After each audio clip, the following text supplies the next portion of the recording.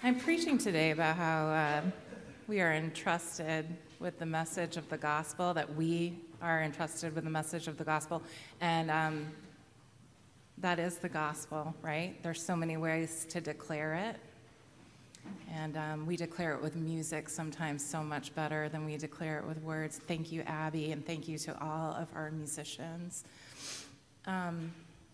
I also wanted to say that we declare the gospel with art, right? And Erin Chetwynd made this beautiful piece for the women's retreat that we went on last week, and I asked her if she would display it here too. Isn't it amazing?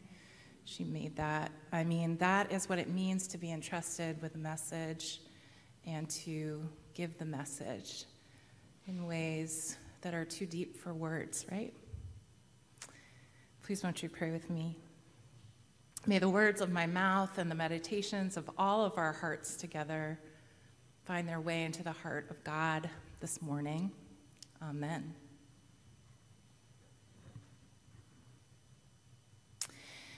Among the most accomplished and fabled tribes in Africa, no tribe was considered to have warriors more fearsome or more intelligent than the mighty Maasai. It is perhaps surprising then to learn the traditional greeting that passed between Maasai warriors. Kasarian Ngera, one would always say to another. It means, "And how are the children?" It is still the traditional greeting among the Maasai, acknowledging the high value that the Maasai always place on their children's well-being. Even warriors with no children of their own would always give the traditional answer, "All the children are well." Meaning, of course, that peace and safety prevail, that the priorities of protecting the young, the powerless, are in place. That Maasai society has not forgotten its reason for being, its proper functions and responsibilities. All the children are well means that life is good. It means that the daily struggles for existence do not preclude proper caring for their young. Here in the United States, it's a hard time to be alive, to proclaim that all the children are well. Gun violence remains the #1 cause of death for children ages 1 to 19 at a rate of almost 5 in every 100,000. Black children are 6 times more likely to die from gun violence than their peers. So when we ask, "And how are the children?" the priorities of protecting them are not in place. And today, here in New England, we mourn the loss of our literal neighbors, 18 innocent people killed in a mass shooting in Lewiston, Maine, so close to us, the place where we vacation, the place where our friends live, the place where we drive just to do some leaf peeping on an autumn day. And so today we pray for them and the 20 injured, and for the soul of the shooter who died by his own hand after a long manhunt to find him. And we mourn the proliferation of these senseless acts of mass murder. And today, in addition, we cry with our students at Worcester State University, whose homecoming was canceled just this weekend because of a double shooting on their campus. My children have all seen videos of it that have been circulating on Snapchat. Every single New Englander is inextricably connected to Maine and to Worcester, and the 565th mass shooting in 2023 and the deadliest right next door has no doubt harmed us. So let's just say it. Mass shootings are terrorism, and they must end. Thoughts and prayers are not enough. Our dead civilians deserve our love and our outrage. And how are the children? They are doing drills with live simulations of fatal shootings in their classrooms every year. James Baldwin said, "The children are always ours, all over the globe, and I am beginning to suspect that whoever is incapable of recognizing this may be incapable of morality." And then, of course, there's this war in the Middle East that somehow feels closer to home than most. Maybe because we have so many Jewish and Muslim friends who are deeply affected. I have voraciously read every single story, history, video, photo, news article, and take I can on the Israel-Palestine war. Have you been doing this too? No. Yeah. Just like wasn't it Isaac, my son, who said yes, to stay in the moment, to take care of self? That is a valid way to handle it, but I have not handled it that way. I feel like I can't look away, that it is my privilege to be able to. To quote my friend, Rabbi Eve Eichenholz, who shared this pulpit with me at the interfaith service that we held here 2 weeks ago, it's just a lot to hold. Then I look at my own healthy children getting ready to apply for college and going off to softball and soccer practice, and I have what feels like survivor guilt.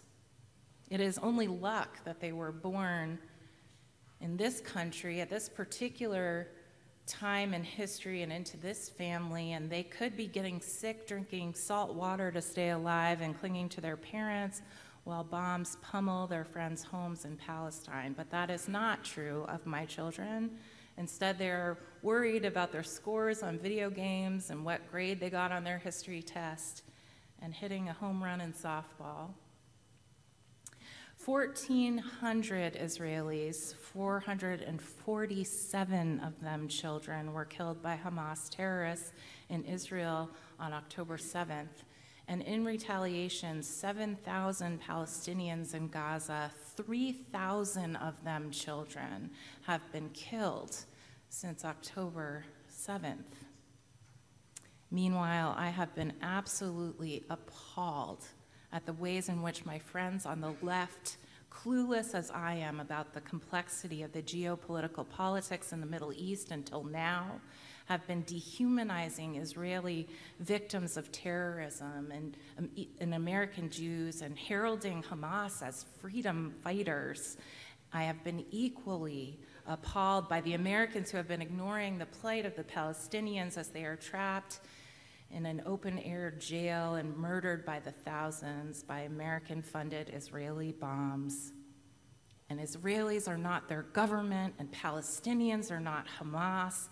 And I am beginning to think that our human propensity to think that to group together and blithely dehumanize our opponents is perhaps our biggest moral failing.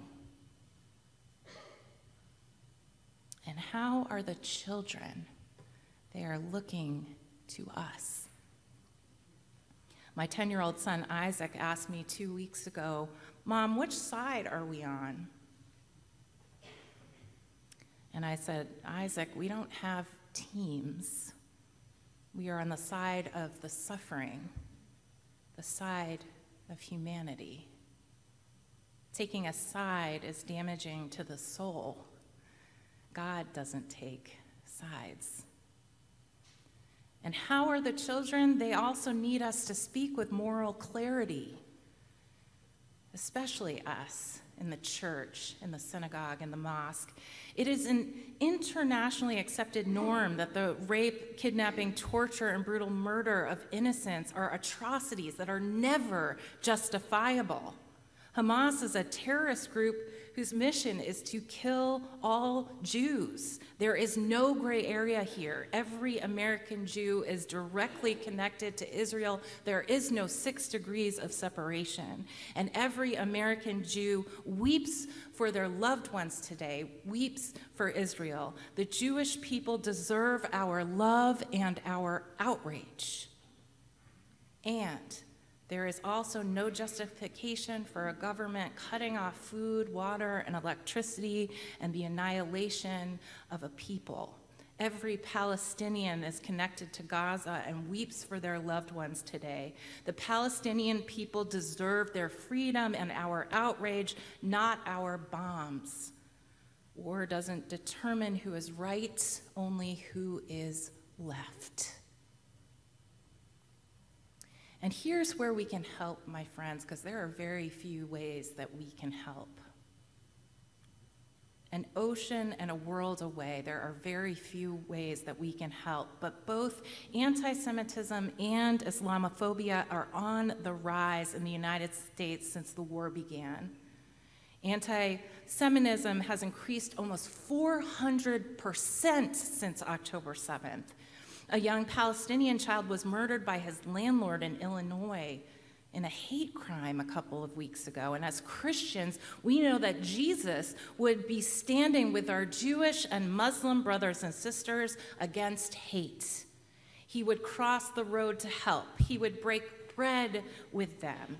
And we can use our outsized Christian voices to say, "Not in our name," and protect our Jewish and Muslim neighbors with our words and even our bodies. As Christians, our work is to take the side of the least of these. We don't take the side of nation states or races or creeds or even a particular religion. We take the side of those who are mourning. We take the side of those who have lost lives. We take the side of the innocent. We take the side of the hated. We take the side of the sick and suffering. We take the side of the oppressed. We take the side of the imprisoned. We take the side of the weary and the war-torn. We take the side of the frantic families whose loved ones remain in captivity. We take the side of the brokenhearted. We take the side of the terrorized. We take the side of the dead. We take the side of the children. We take the side of the parents who've lost their children. And we look to our ancient texts for solace and for hope. And so today we heard Rabbi Jesus quote the Torah when he says that the greatest commandment is to love our Lord God with all of our heart, with all of our soul, and with all of our mind. And it says that the second is like it. You shall love your neighbors as you love yourselves. And St. Paul, in his letter to the people of Thessalonica, says that we are entrusted with this message of the gospel that love is love is love. Like a nurse tenderly caring for her children, we are to spread that good news. We are to stand among the rubble, on the graves of the dead in this warring world, and proclaim the audacious claim that love wins. In the New Testament, the word used for love is agape. And agape love does not refer to a passive emotion. Instead, it is an active verb. It refers to what can be known as loving kindness, marked by patience, marked by generosity. This kind of love is a choice. It's not a feeling. Because if we think of love as an emotion, it seems impossible to love an invisible, remote, mysterious God with all of our heart, mind, and soul. And loving our neighbor is also difficult. If we think of love as an emotion, it seems impossible to look in the face of the enemy and feel love, right? But agape love is not a passive feeling. It is an active verb. It is loving kindness, merciful action that is generous and extravagant. Loving your neighbor is to love as you love yourself, is to treat the stranger and your enemies as well as we treat our loved ones. To those we despise, to those we are at war with, to those who seek to harm us, we can choose to act according to the law of love, merciful and gracious. Is it hard? Yes.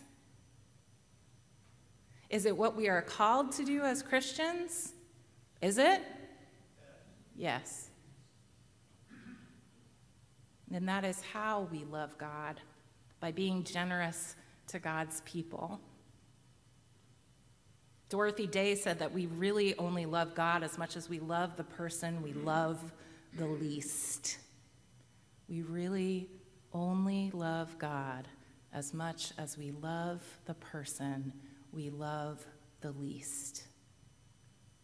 That's why Jesus says that the second commandment is like the first. When we love God's people, we love God with all of our heart, with all of our soul, with all of our mind. And we will never look into the eyes of someone who God doesn't love. Everyone is God's someone. You may feel that actively loving one's enemies in the face of terror and war is naive or dangerous, and truthfully, I do too. That's why I'm not Jesus. Our scriptures remind us that refusing to harden your heart, though, is a radical act. Jesus didn't turn the other cheek because he was some kind of wimp. He turned the other cheek to stick it to the man, to say, I won't let your hate become my hate. My strength comes from the Lord, not from a weapon of war. There is a reason why the two most oft repeated phrases in Scripture are remember and do not be afraid. Jesus knew that being afraid is the most dangerous emotion of all, because it is fear that causes hate. It is fear that causes war. It is fear that causes people to stockpile weapons and close borders and build walls. Hate is for cowards. Fear kills. Love is brave. Remember. Michal Halev, who's the mother of Laor Abramoff, 20, who was murdered by Hamas, said this: I am begging the world, stop all the wars. Stop killing babies. Stop killing people. War is not the answer. War is not how you fix things. This country, Israel, is going through horror, and I know the mothers in Gaza are going through horror. In my name, I want no vengeance. And Leroy Walker Sr., whose son was killed while trying to stop the Lewiston, Maine mass shooter, said on Friday to the media in this video, he said, I just can't hate him. You can't run around this world hating people. If you do, these kinds of things will happen more and more. They may be only individual things that happen, but if you hate and the hate drives you crazy, you're going to hurt people. And I've had my ups and downs in my life, and I don't want to hurt me. I don't want anyone to hurt me, and I don't want to hurt anybody. And I'm sure this man, whatever happened to his mind, I'm sure he wasn't born to be a killer. And I'm sure he had a father and a mother that would have never believed this would have happened to him. So all I can say is I'm sorry that it's happened to all of us. And I'm sorry about what may happen to him. And God will prevail. Hate will never bring my son back. Isn't that amazing? God will prevail. This poem is by Anne Weems, and it is called I No Longer Pray for Peace. On the edge of war, 1 foot already in, I no longer pray for peace. I pray for miracles. I pray that stone hearts will turn to tender-heartedness and evil intentions will turn to mercifulness. And all the soldiers already deployed will be snatched out of harm's way, and the whole world will be astounded to its knees. I pray that all the God talk will take bones and stand up and shed its cloak of faithlessness and walk again in its powerful truth. I pray that the whole world might sit down together and share its bread and wine. Some say there is no hope, But then I've always applauded the holy fools who never seem to give up on the scandalousness of our faith, that we are loved by God, that we can truly love one another. I no longer pray for peace. I pray for miracles. And how are the children? They can be taught to never give up hope. They can watch us take bones and stand up and shed its cloak of faithlessness and walk again in the powerful truth that love is love is love. They can be taught to pray for miracles, to sit down together and share with the whole world. And beloved, you are trusted with the message of the gospel. Do not be afraid. Remember. As propaganda tries to make you forget that certain other sets of people are inhuman, resist the inclination to choose a side. Love instead. Nobody's children should be killed. Nobody's. Never give up on the scandalousness of our faith, which is the miracle that since we are loved by God, we can truly love one another. Amen.